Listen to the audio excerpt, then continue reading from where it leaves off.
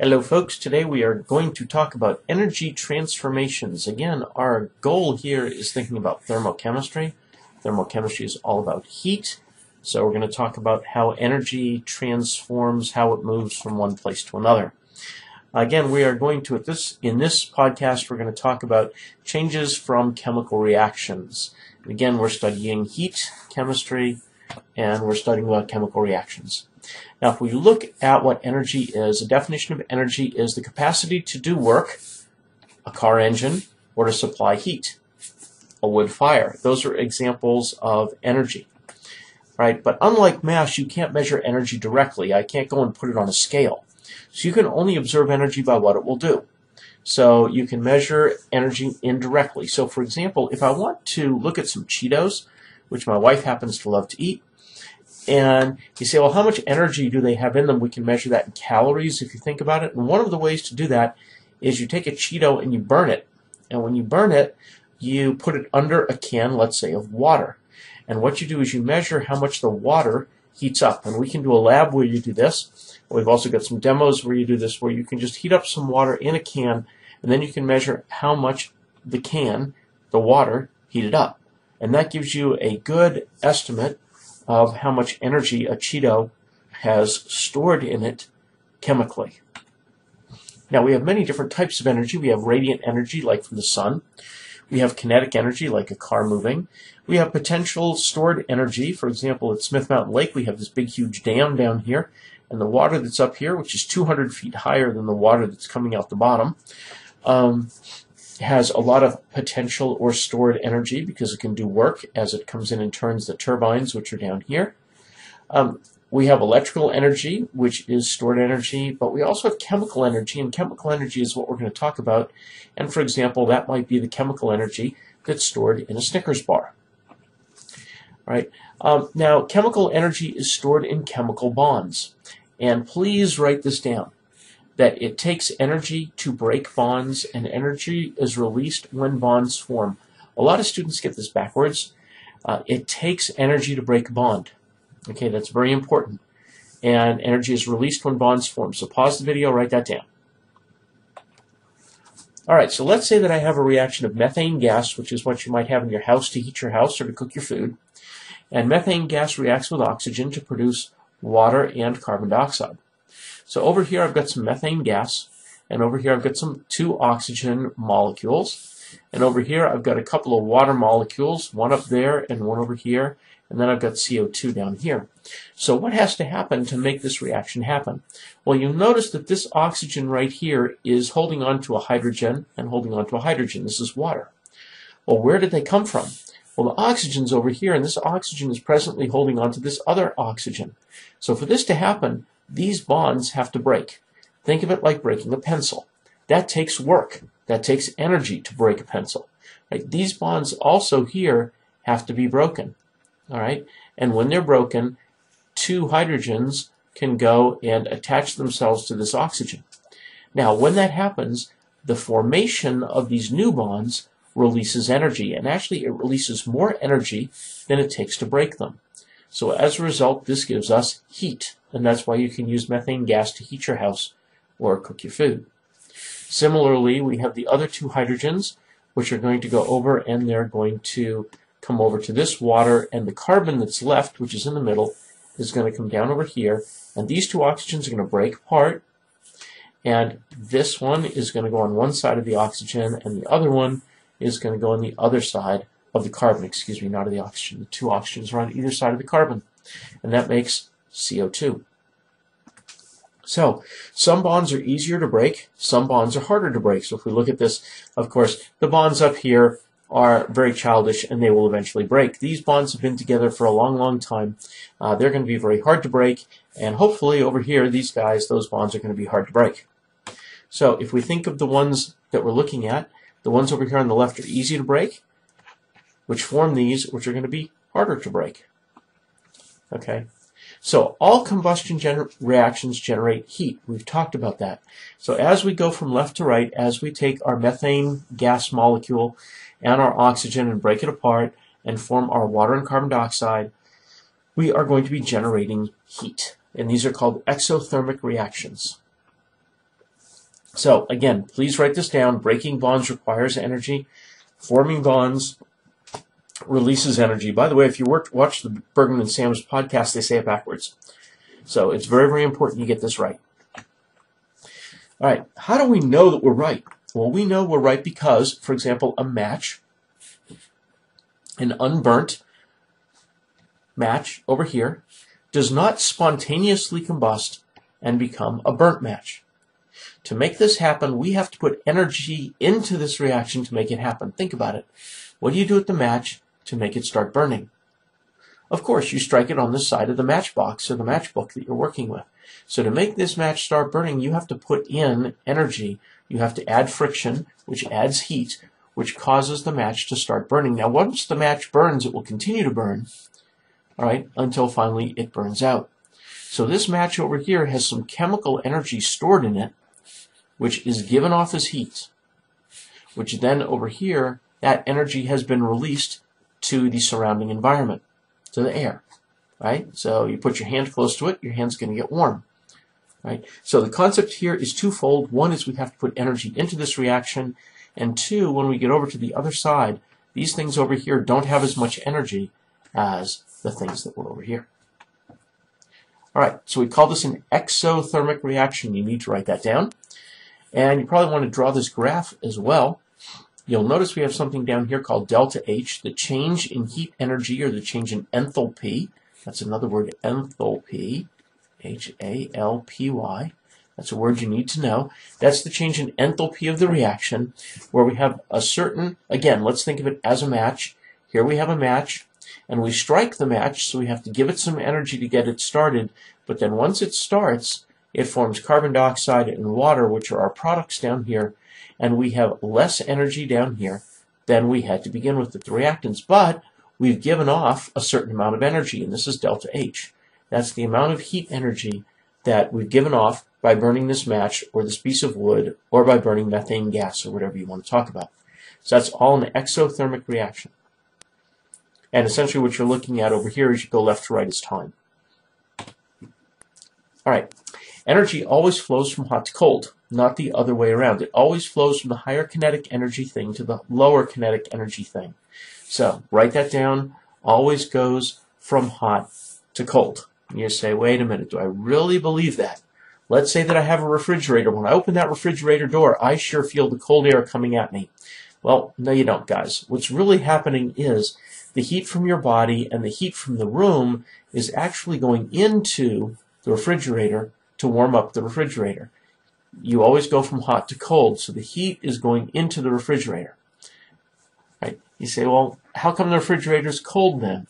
Well, down underneath the refrigerator, way down here, if you take that little panel off the bottom, right, what you're going to see is some coils, and hopefully your coils are cleaner than these coils are. This is not my refrigerator, by the way. These things transfer heat out of, they essentially remove heat from inside the refrigerator and put it into the room. Right, so that's what's actually going on. So if you touch these things down underneath your refrigerator, you're going to find out they're pretty warm. And what they're doing is they're taking heat out of the refrigerator, putting it into the room. So they are removing heat from the refrigerator. So as a result, when you open the door, more heat wants to go in the refrigerator, and that's exactly what happens. All right, so why do you feel warm when you sit in the sun? Well, think about the energy flow. The energy flow is coming from the sun, and it's coming to you. So here's the sun up here, right? And it's pouring down heat on you, right? And you're getting warm because the environment is warm, and you are absorbing the heat from the sun. So why do you feel cold when you put your hand into a cold freezer? Well, it's because your hand is giving up heat to the freezer. Your hand is actually warming up the freezer. Again, energy goes from the hot thing to the cold thing. So when we study a system, we need to think of the entire system. We can't just think of the refrigerator. We need to think, for example, of the room. We need to think of the heat of your hand. All of those are pieces. So let's say you jump into a hot bathtub. All right? What happens? Pause the video and tell me what happens to the water and tell me what happens to you. Cool. Of course, you get warmer, right? Because you jumped into a hot bathtub. So the bathtub is very hot, so it warms your body up. But what happens to the water when it touches your body? Well, the water gives up some of its energy to your body. So as a result, the water is cooling down. So again, we're going from hot to cold, right? Your body is absorbing the heat from the water. So the water in the bathtub is getting cooler. Right? So you have to think of the entire system, not just your body, but you also have to think of the bathtub itself. So what we study is we study chemical reactions or physical changes. And we need to make sure that we study the entire system. So the way we look at it is we study the reaction itself and its effect on the surroundings. So when we study it, we're going to talk about this in a future podcast in detail, but we study the reaction itself and the effect it has on the surroundings. Remember the Cheeto? We're not just studying the Cheeto, but we're studying the effect it has on the can of water that's above it. All right. Now, it is very important that you know the law of conservation of energy, so write this down. Energy can neither be created nor can it be destroyed in any chemical reaction or any physical process. So write that down. Pause the video, do it.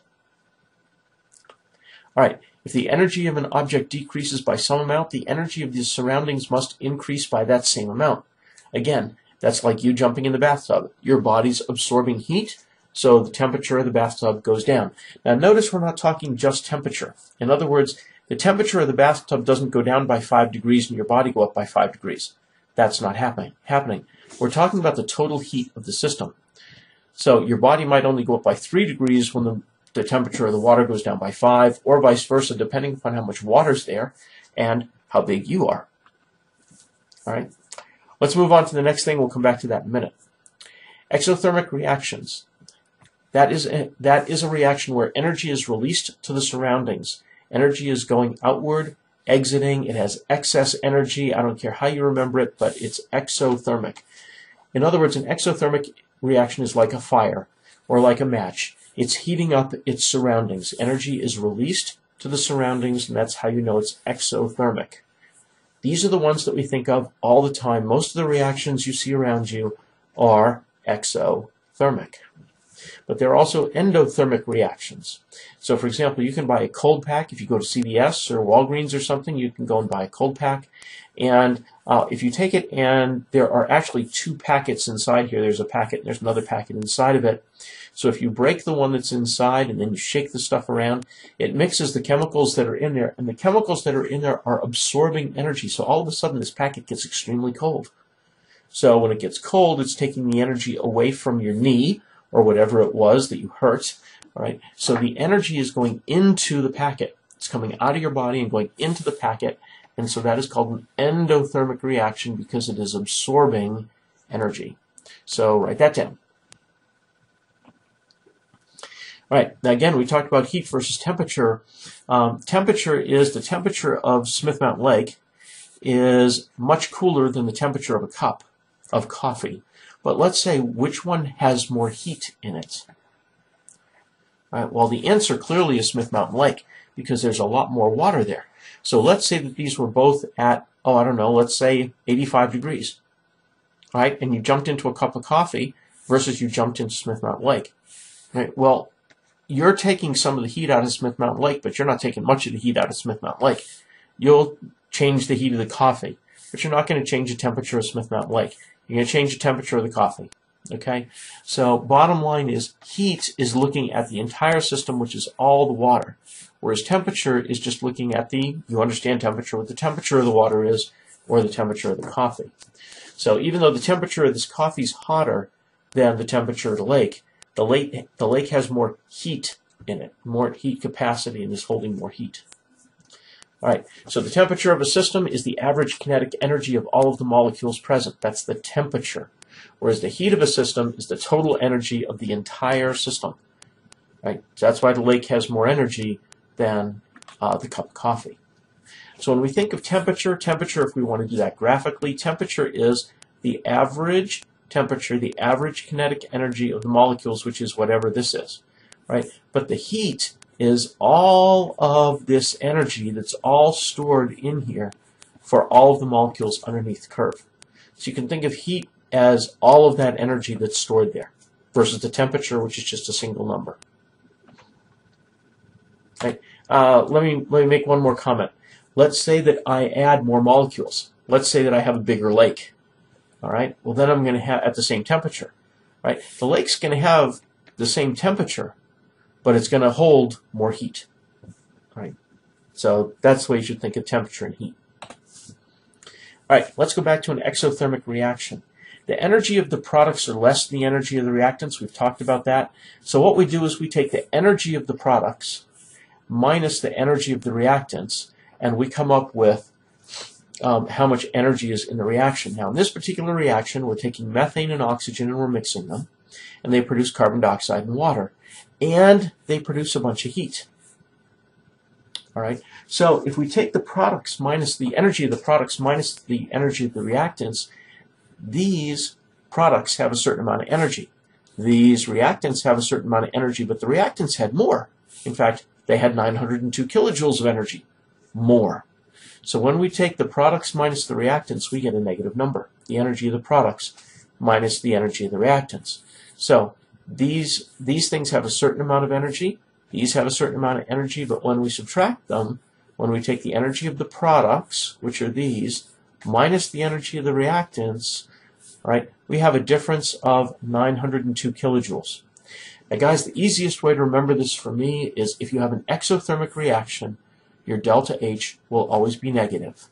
So if you have an exothermic reaction, your delta H is always negative. Write that down. Exothermic reaction, delta H is always negative. Your energy is always being produced, so it's always on the right-hand side of the equation. So it looks kind of like this. So we have, we're starting with, let's say, our match again, or you can start with methane gas. I'm okay. Will methane gas, if it's in the air, just start burning? No, it will not. It needs a certain amount of energy to start. So we give it a certain amount of energy to start, and once it starts burning, it gives us back a lot of energy. And when it gives back that energy, that's where we see something burning. Right? The actual energy that it gave us is only from where it started to where it ended because we had to put in this energy. It gave us back that energy we put in, but we did have to put in a certain amount of energy to make this thing happen. This is an exothermic reaction. All of your curves are going to start here with the reactants holding more energy than your products do, because your products have less after an exothermic reaction. An endothermic reaction is exactly the reverse. An endothermic reaction is absorbing energy. So here your delta H is going to be a positive number. You are putting energy in on the left-hand side of the equation. So we take some ammonia, we put in some energy, and we get out hydrogen and nitrogen gas. So our graph there looks exactly the opposite. Here we have to put in energy. Our reactants have less energy, and they're going and producing products that have more energy. Think of that cold pack. It's absorbing energy, and then it's storing them in chemical bonds, which are up here. So that's what happens with the cold pack. Right? It is absorbing energy. Now, let's talk about a catalyst. We're almost done. A catalyst is a substance that's added to a reaction that increases the rate of reaction by decreasing the activation energy of the reaction. All right. So write that down. Cool. Now I'll go and explain it. Think of it like a rock, all right? This is obviously an exothermic reaction, and this poor guy needs to push this rock up over the hill. You think he's going to do it? I don't think so. So what does a catalyst do? Well, he still has to have a hill in front of him, but the catalyst lowers the hill. It lowers the activation energy. This is your activation energy here. It's the amount of energy it takes to start the reaction. But if I take this and I make it much lower, I'll bet the guy could push the rock over that little hill, and then it's going to go all the way down here. Either way, you still get the same amount of energy coming out of this, whether you have a catalyst or you don't have a catalyst. This is no catalyst, and this has a catalyst. So this simply makes the reaction happen easier and faster. Okay, so we could draw it this way if we were looking at a chemical reaction where our activation energy is much higher if we do not have a catalyst. Our activation energy is lower if we have a catalyst. And in both cases, we end up down here. In both cases, we started here. So our delta H is going to be the same whether we have a catalyzed or an uncatalyzed reaction. Now, catalyzed reactions happen all the time around us. For example, you have a catalytic converter in your car, which converts carbon monoxide into carbon dioxide by adding in, obviously, oxygen. You have enzymes in your digestive system that help you digest food. People who don't have these have problems digesting certain foods. Okay, so we do have enzymes in our system that help us catalyze reactions and make them happen easier. All right, folks, that's it. Sorry this was so long. Didn't have a choice on that one. Please do the worksheet. If you have questions, please see us in class. We'll be happy to help you. Take care. Bye-bye.